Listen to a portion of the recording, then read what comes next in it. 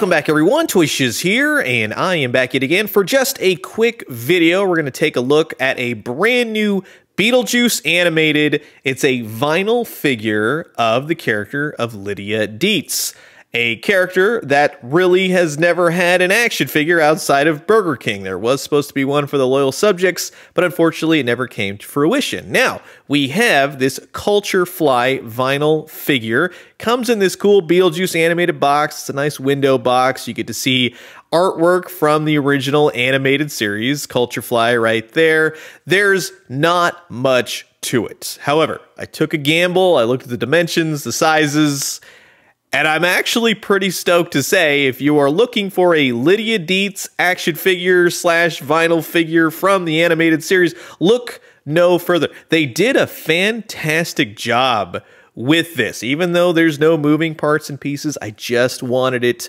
for my shelf. They even got the spider webs of the tablecloth that makes up her dress, the head portrait. While a little bit large, it fits the animated style. They even have the fingerless gloves slash bodysuit that she wears. Everything is painted really nicely. So, and that alone, I'm just overall very stoked. Even down to the head portrait, you can see the eyes, the purple, the little bit of the peach kind of color that goes above her eyelid.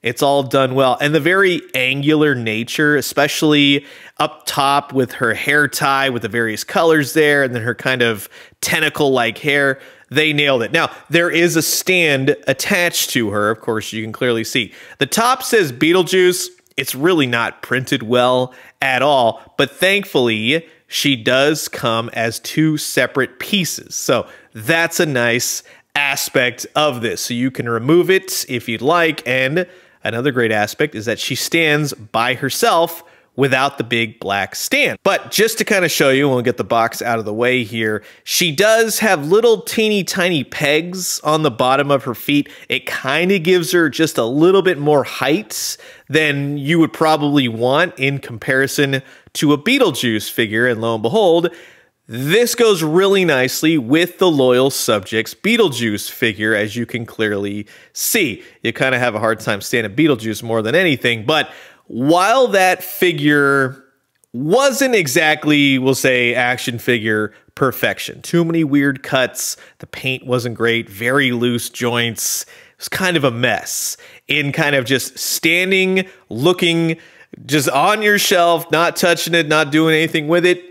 Sure, as far as right now goes, because of very little representation, this Beetlejuice is fine. And we even have Ginger the Spider, which was a pack-in for the loyal subjects Beetlejuice. Seeing all three of these together just makes me want more. Now, I am one of those people where it is going to sit on my shelf. I don't need it to be overly articulated, and that's where this Lydia really shines. It's just the representation of these characters on my shelf for an animated series that I absolutely loved. So for that alone, yes, I definitely recommend picking one up. Now, where can you get this? Well, they haven't hit mine just yet, but you can find Lydia and a Beetlejuice in the same Culture Fly sort of style at $5 and below. So you can head out to your store. They're also online. I'm sure you can get it off eBay, Mercari, something like that. But yes, highly recommend if you're a Beetlejuice animated fan. Lydia looks great, and she looks good with this Beetlejuice, so I'm very happy to say, and even just capturing the angled designs.